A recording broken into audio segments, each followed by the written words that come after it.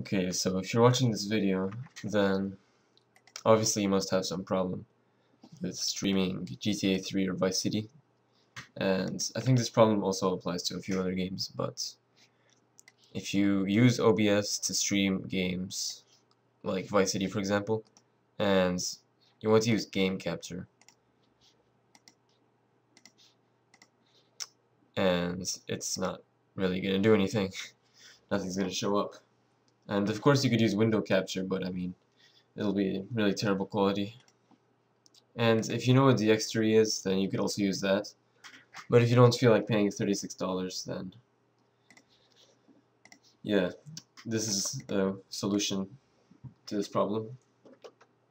Basically, you can download a file, and this file will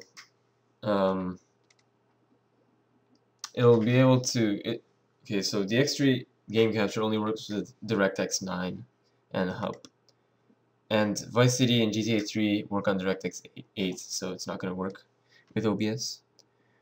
So this file that you download, it will convert the DirectX 8 to DirectX 9 rendering, and it'll work with OBS.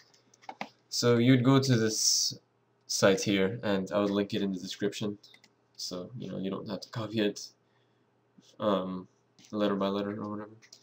And you'd click the arrow, you would download this zip file, and there would be these files, but you only need these two basically. And so you'd open up your Vice City directory, whatever that might be, and in my case it would be program files, Rockstar Games, Vice City, and this is the directory with GTA VC.exe. And if you don't know where it is, or using Steam or something, because I don't know what that would be, then you just search up like GTA-VC, and it should show it up where the folder is. Okay, and you would copy these two files into the directory, and it would work. But there's one problem. If you like to use 3D Analyze for having the game in windowed mode, so you can have something else running over it or something, if you launch it, then it will delete these files, or it'll delete D3, D8, which makes it kind of useless. So if you want to use game capture in this method, then you have to not use this thing if you do use it. Or you can just get DX3, cough up the $36. So let's test this with the DirectX converted.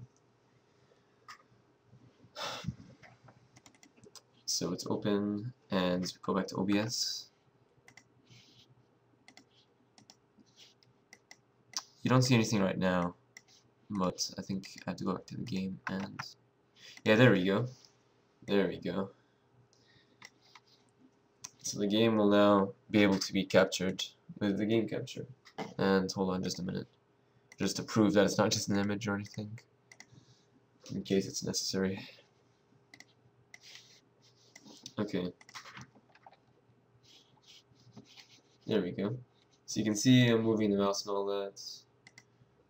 I'll just load it file or something.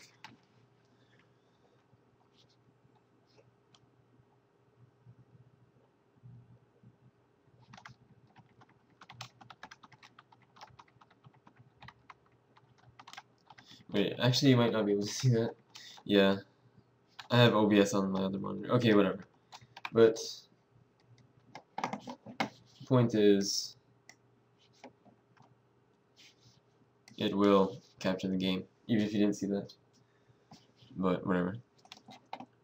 So that's basically how you can